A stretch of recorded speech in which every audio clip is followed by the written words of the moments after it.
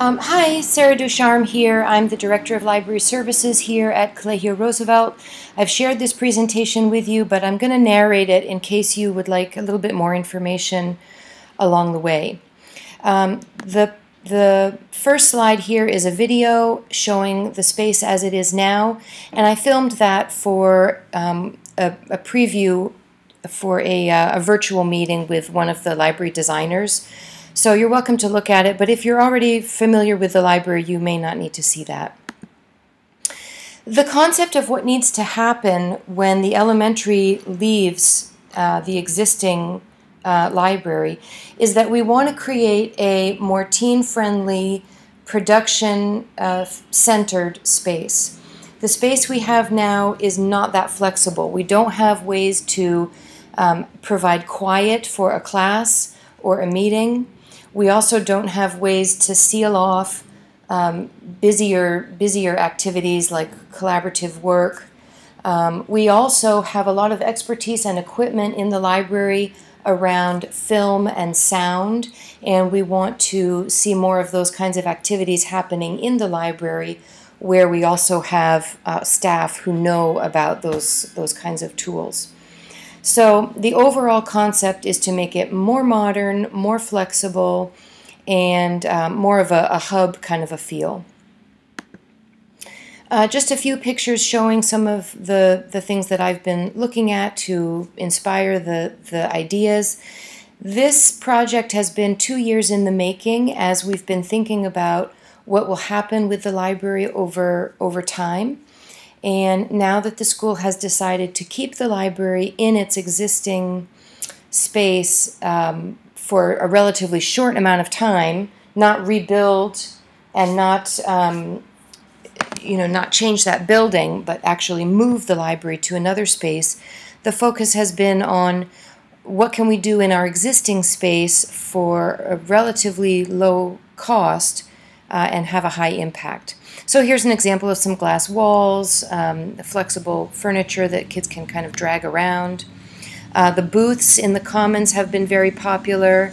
I like this graphic kind of style that we can add to the top areas of the room. And this I had just as a kind of a fun idea as a room divider.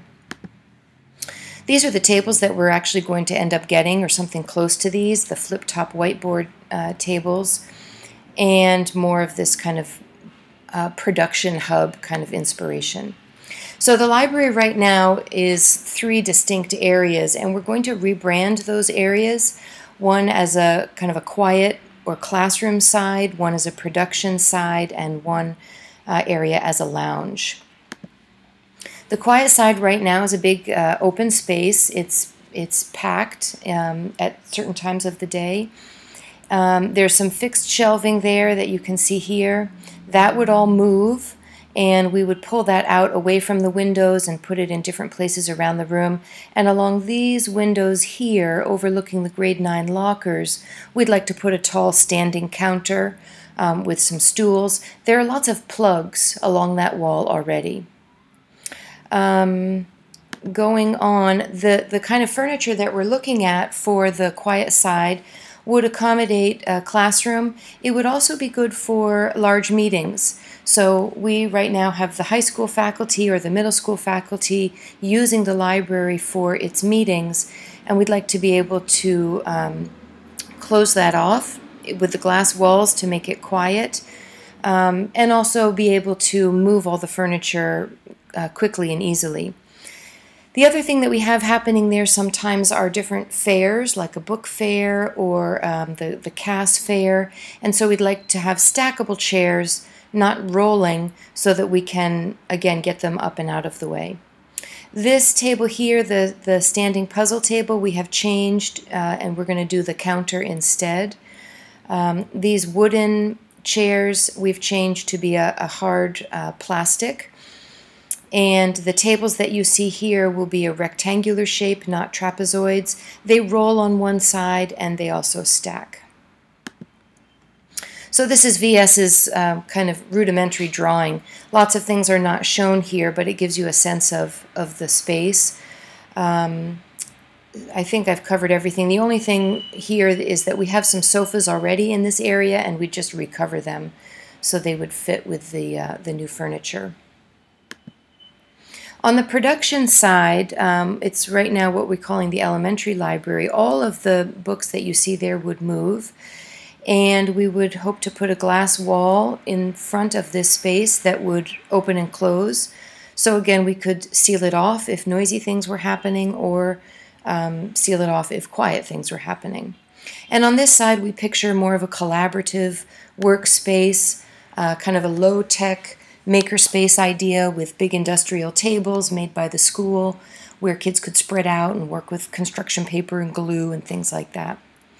The furniture from VS is all very flexible. These dividers are an important part of this space. So they're whiteboard on one side and fabric on the other, so you can tack things up. They come we ended up getting the 2-panel dividers to make them even more flexible. The whiteboard tables are a really fun part of this room. This whole tabletop flips up so you can use it as a board. And also these puzzle standing tables, we got rid of these on this side as well and opted for a more large, kind of big rectangular table, very similar to the one that is currently in the tech hub in the Commons. So everything on this side is movable very easily. Excuse me. Here again is VS's drawing of how the space could be used. Everything is so flexible that it would really be centered on how students and small groups wanted to use the space. But the dividers would be important so that we can kind of close off a little area if somebody's needing to do some work with sound or video. We can put a portable green screen up on one side that you can roll around the room to different places. This whole wall here would be open to the current AV department, and that is where we have already video cameras, still digital photography, tripods, and even more important, our own film editing expert who does all the filming for the school.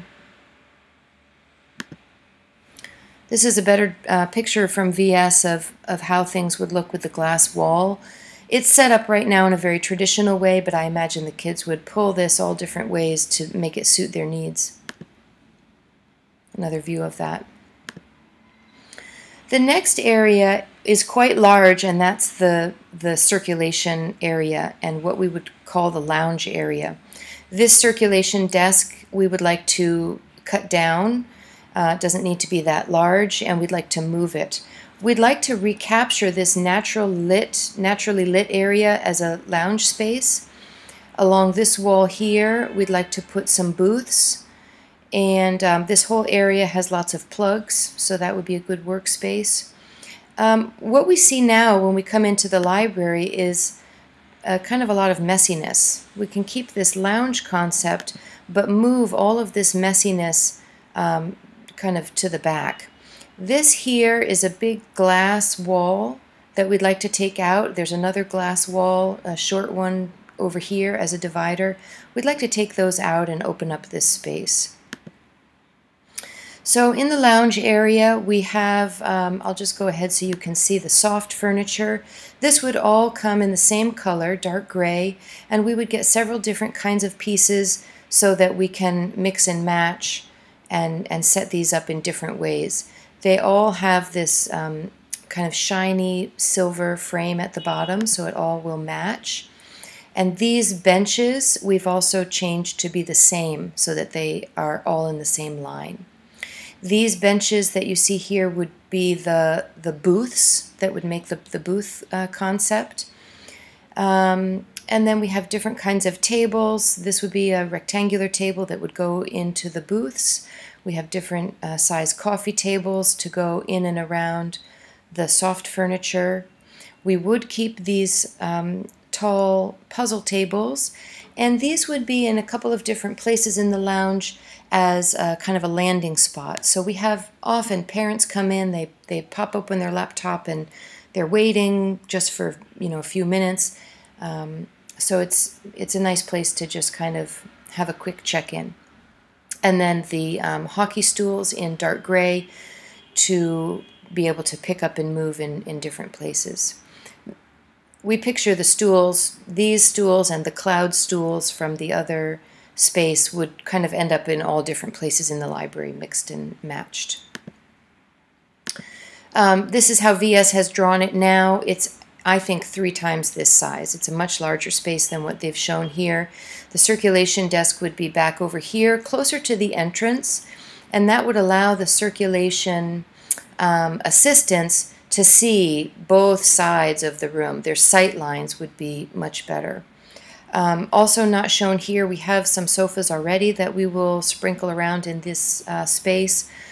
We can relocate some of our computers that were over here. We can put them over kind of where they are already on the elementary side. Students still do use desktop computers for coming in to print things quickly. And the other space that we are talking about is the hub. It's 2 small rooms. We have right now a professional development center, which is also where Jeff Rosen's office is. It has 1 table. And then this other side of the hub has also 1 table. And teachers come in and eat their lunch there. They have quick meetings. And pretty much we just want to add a few more tables to that space to make it a little bit more usable.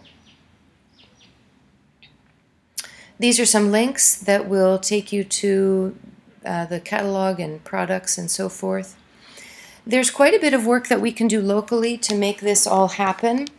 Jorge's team has already priced out everything that we can do locally, including installing the glass walls, recovering some furniture, getting some area carpets, dismantling some things, making some things.